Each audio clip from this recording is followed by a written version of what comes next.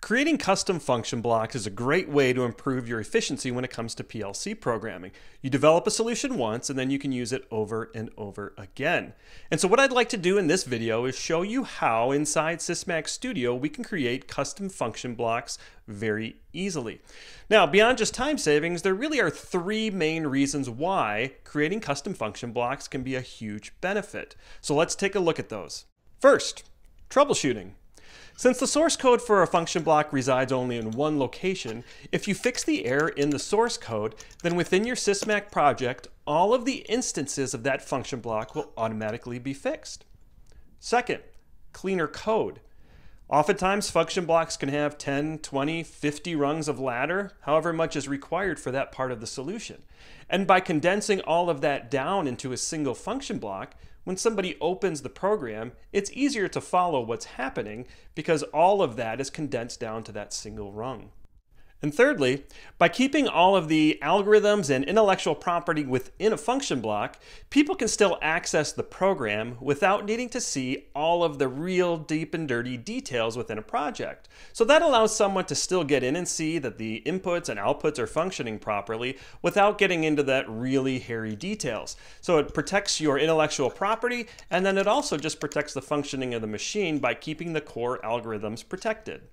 Sysmac Studio gives two ways to create function blocks. You can either create a library project file, or you can create them directly in your program, which is what I'll do here. To create my function block, I'll right-click on Function Blocks in the POU section and add Ladder. I'll rename my function block Scan Count and double-click on the function block to begin programming. First thing I'll do is set up my variables. Now, internal variables are variables that are only visible within the function block. In-out variables define the inputs, outputs, and special in-out variables that the user can interact with. And then we generally avoid using external variables so that the user interaction is only defined by the inputs and outputs. So I'm going to write a function block that counts to a number specified by a user input and also count how many times I've run the function block.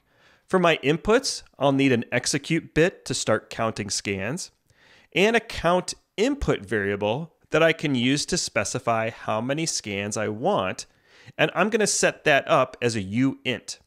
For outputs, I just need a done bit for when I'm done, and then I also need a way to increment an execution counter to count how many times I've run the function block.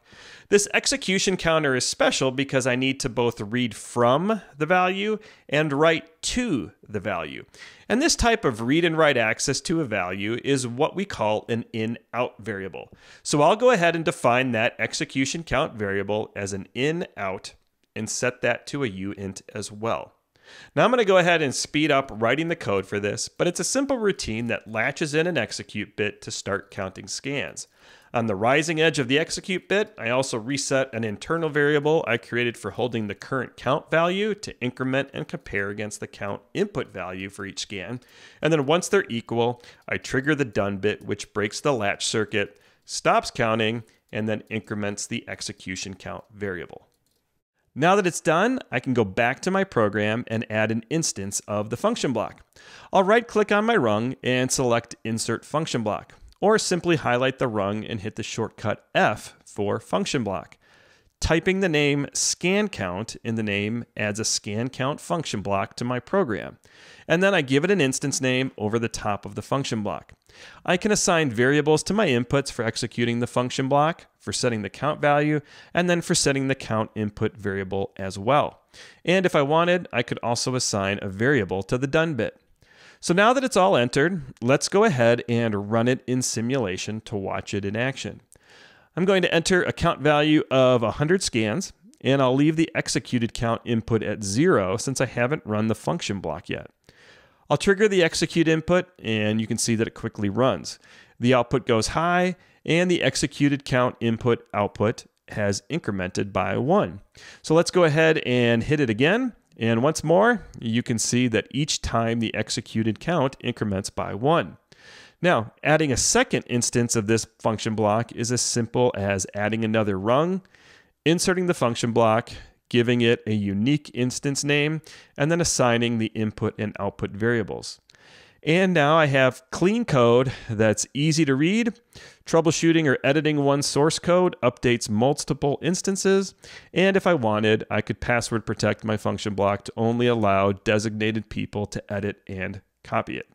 So now that you know how to write a custom function block inside Sysmac Studio, I'd highly encourage you to use one on your next project. And to learn more about writing custom function blocks or all of the e-learning that's available from Omron, head on over to omron247.com.